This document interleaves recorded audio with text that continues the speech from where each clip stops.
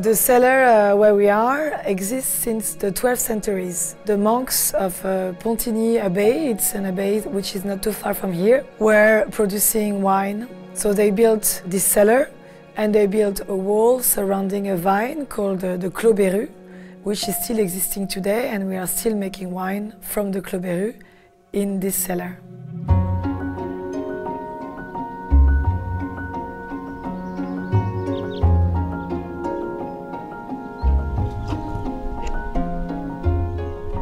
Hello, my name is Athénaïs de Béru. I'm a winemaker in Béru. It's located in Chablis, in Burgundy. We are in France. My family is very small, but we have a very long history. My family arrived in this region 5 centuries ago, and we have always been producing wine. So it's about 20 generations of winemakers. Heavy burden.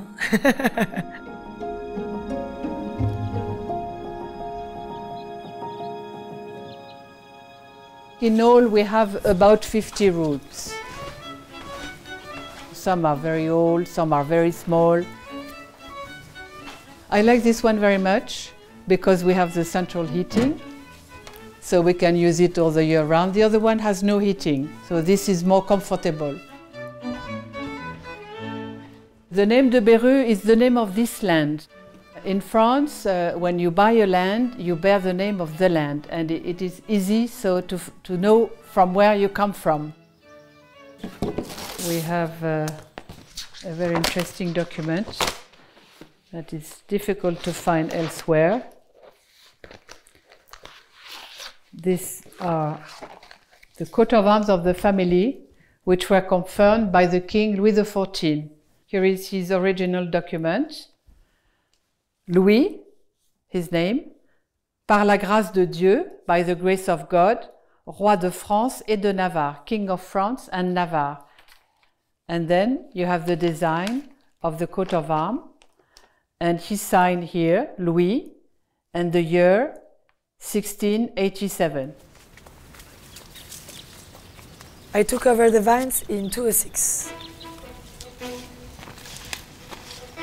It was very difficult because I'm located in a very classical region where traditions are very strong, people make things a certain way.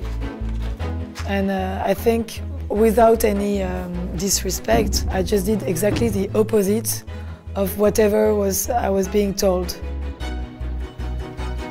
We do biodynamics since 10 years now already. It is very sustainable. It's very environmental friendly for the soils, for the plants, for the air, but also for us working in the vines. I think more and more customers are very sensitive to the way things are produced.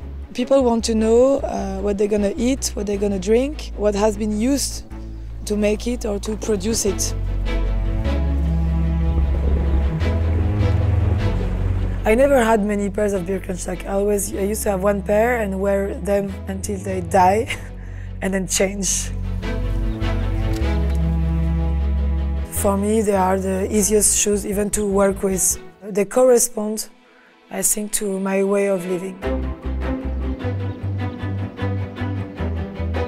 I learned a lot of humility because if you take the whole history, your input into this history is very small.